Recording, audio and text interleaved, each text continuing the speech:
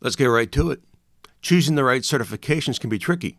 You'll need to decide what direction you want your career to move in, and then choose the certifications based on that direction. If you're studying to be a data analyst, choose certifications companies are looking for.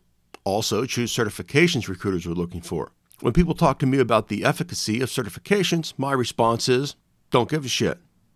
My certifications are used by recruiters to get me phone screens, and then I'll do the rest. Thanks. The knowledge that I gained or didn't gain is irrelevant. The sole reason I recommend certifications is resume filtering.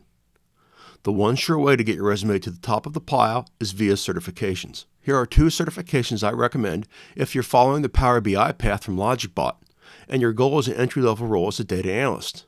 Number 1, the PowerBI certification. That certification is Exam PL300, the Microsoft Power BI Data Analyst.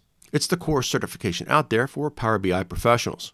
Number 2, Exam DP300, Administering Relational Databases on Microsoft Azure. Microsoft has deprecated or done away with most of their SQL Server certifications, a move I certainly don't agree with.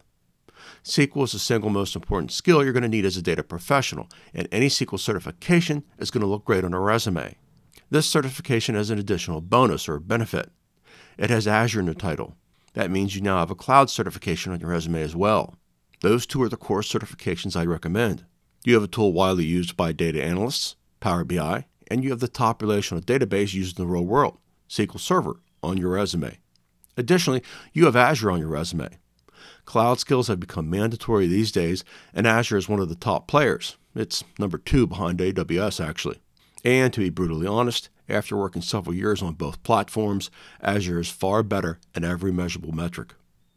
Lastly, I have exam simulators for both of these exams on LogikBot. Don't take any certification without studying an exam simulator first. Thanks for watching. Don't forget to like and subscribe. And of course, have a great day. We'll see you soon.